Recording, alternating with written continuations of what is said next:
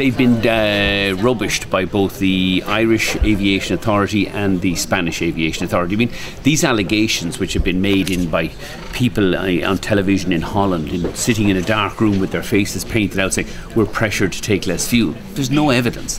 54% of all Ryanair flights take more than extra fuel. The other 46% take the fuel that they need. So our policy on fuel is, pilots, you decide how much fuel you want. You take as much fuel as you want.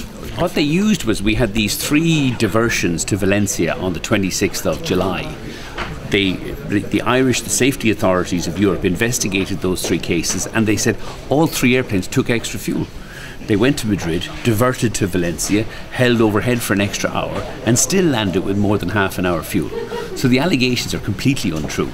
It would be impossible for any airline to say to a pilot, you must fly with less fuel.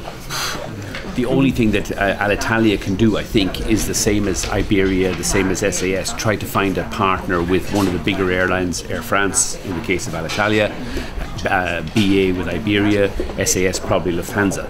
But that would mean that there'll be much more cuts, I think, and reductions in Italian domestic routes and routes from Italy to other countries. In the future, Alitalia will survive, but it will be a much smaller airline. And my view is, I don't think it's necessary. If you look at the growth of traffic at the airport here in recent years, it hasn't been held back by the absence of a rail connection.